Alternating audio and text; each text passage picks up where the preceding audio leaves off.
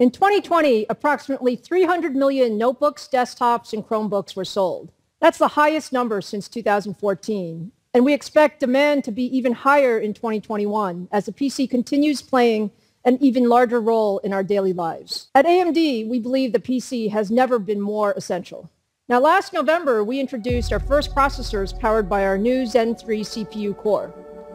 Zen 3 is a new architecture that brings new capabilities to PCs while delivering leadership performance and energy efficiency.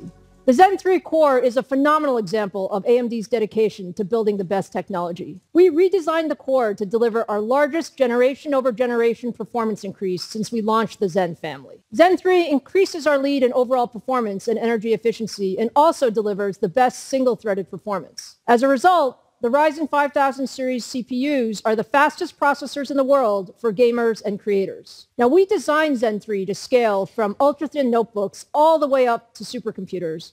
And I'm excited to announce we're starting 2021 by launching the most powerful PC processors ever built for ultra-thin and gaming notebooks.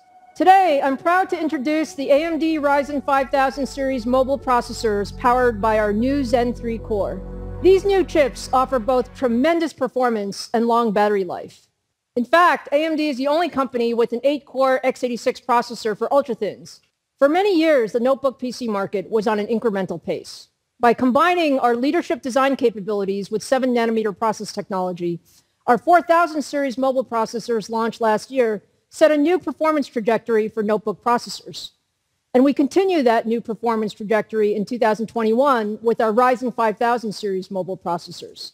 You can expect to do more, to be more productive, and to have more immersive gaming experiences with a notebook powered by our new Ryzen mobile processors. Now, with so many of us working and learning from home in 2020, the performance and capabilities of our home PC actually defined how we worked and how we learned and much of our social interaction. We saw our productivity, our ability to create, and our opportunities to connect limited by the computing power of our PC.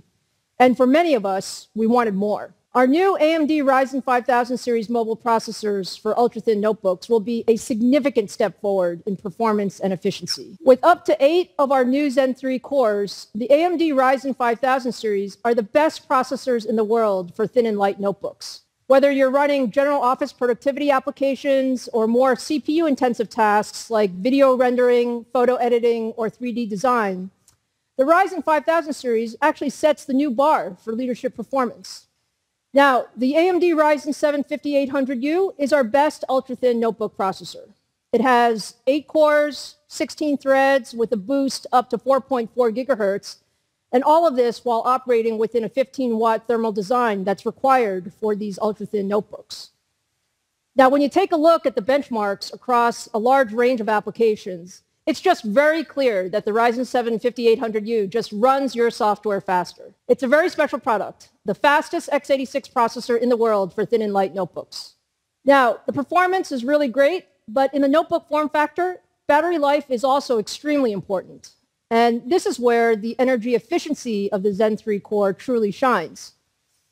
We've just done a ton of optimization in this space, and with the Ryzen 5000 series, you can expect up to 17.5 hours of general use and 21 hours of video playback on a single charge. Now that's a major jump compared to our previous generation and true all-day battery life. Now, notebook customers don't just buy thin and light laptops, but millions of people actually buy notebooks to play PC games.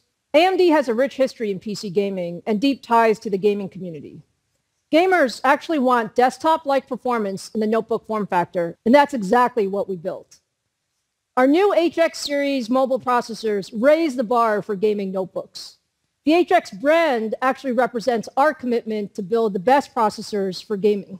They feature the same Zen 3 cores from our best-in-class Ryzen 5000 desktop processors that deliver leadership frame rates. They're also unlocked for overclocking and have higher thermal ratings for sustained performance, which is key for gaming. Now let me introduce you to our top-of-the-line Ryzen 9 HX processors. The 5900HX boosts up to 4.6 gigahertz, while the 5980HX boosts up to 4.8 gigahertz, both with 8 cores and thermal design power of 45 watts or higher. So now let's take a look at the Ryzen 5900HX in action. What you're looking at here is a very graphics-intensive game, Horizon Zero Dawn, running on our new Ryzen 5900HX processor.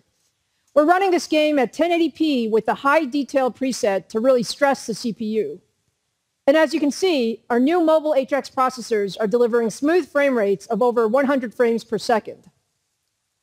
And for all of you looking for a mobile 4K experience, I'm happy to report that gaming notebooks featuring our new HX processors are also capable of delivering smooth gaming experiences when running at 4K at high settings. Now turning to some benchmarks versus the competition, whether you're talking about single-threaded performance or overall CPU performance, the HX series wins by a wide margin. This is why the best gaming notebooks of 2021 will be powered by AMD Ryzen mobile HX processors. To bring the Ryzen 5000 mobile processors to market, we're really pleased with the strong partnership with the industry's leading PC OEMs. This year, we expect the number of notebook designs powered by our new generation of Ryzen mobile processors to grow by 50% compared to the Ryzen 4000 series. We expect more than 150 ultra-thin gaming and professional notebooks powered by Ryzen 5000 series to launch this year. This means even more choice for consumers. And you won't have to wait long to get your hands on these new systems, with the first notebooks expected to be on sale from the world's top notebook providers in February. Gaming has continued to grow in recent years, and 2020 was another record year. 4 in 5 U.S. consumers have played a video game in the past 6 months. And at $174 billion in annual revenue, the gaming industry is actually larger than the movie and music industries combined. We're now approaching 3 billion people playing games. That's 40% of the world's population. Now, gaming is at the heart of so much of what we do at AMD. Gamers push us to innovate faster because they always want more. More frames, more pixels, and more immersive experiences, which is exactly what we delivered with our new CPUs and GPUs and the new generation of game consoles powered by AMD. The hottest products in the world today are the new game consoles from Microsoft and Sony. Panos mentioned our work with Microsoft to build high-performance CPUs and GPUs for the Xbox Series X and Series S. We're also incredibly proud of our deep partnership with Sony to power the new PlayStation 5. All these next-generation consoles use custom AMD SoCs with Ryzen and Radeon technology. Console gaming has never looked better, and AMD is providing the underlying technology pushing 4K gaming across these platforms. Now, for PC gamers, we introduced high-end graphics cards to the desktop PC market at the end of 2020 with the Radeon RX 6000 series. With the Radeon 6900 XT, 6800 XT, and 6800, we have leadership at the high end. The reviews and awards for these products have been fantastic, and we know that millions of gamers are excited about the RX 6000 series. Whether you're building your own gaming rig or buying a new gaming PC, we truly have the best for PC gamers. We're working with our partners to drive a record number of premium desktop gaming systems from OEMs and from system builders, featuring our new Radeon RX 6000 series graphics cards and our Ryzen 5000 series desktop CPUs. Now, the underlying graphics architecture for all these new PC and console products is AMD RDNA 2. With RDNA 2, we really exceeded our goals.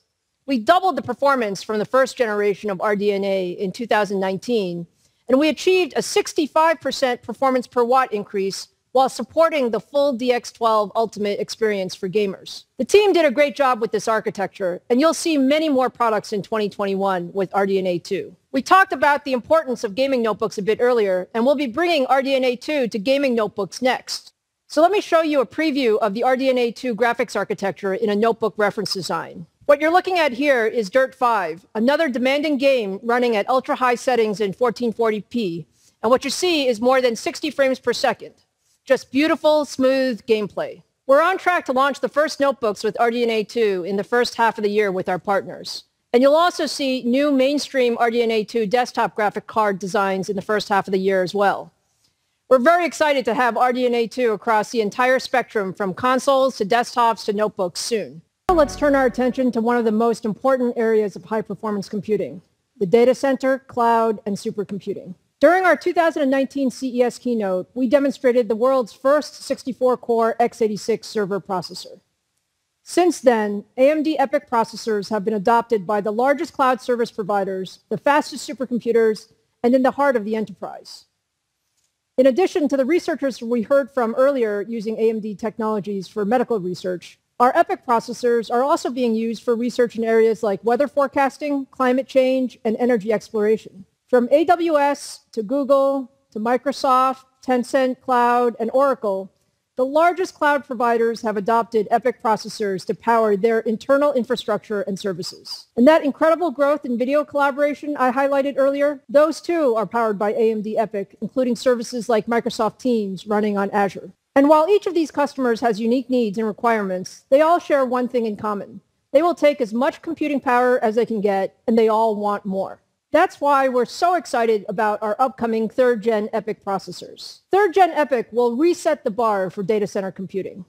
With up to 64 leadership Zen 3 cores, our next generation server processors extend our leadership in performance, total cost of ownership, and security. But today, we wanted to give you the world's first preview of the upcoming processors codenamed Milan, running WRF, one of the most popular tools used for climate research and weather forecasting. WRF is used in 185 countries, and as you might expect, to simulate something as complex as a weather system, WRF is an extremely demanding application that benefits from more processing power. Let's take a look at the competitive performance of our upcoming Milan processors running a simulation.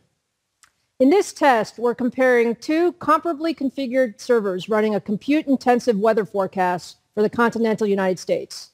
The system on the right features two of our next-generation 32-core Milan processors, and the system on the left features two of the highest-end dual-socket processors from our competition.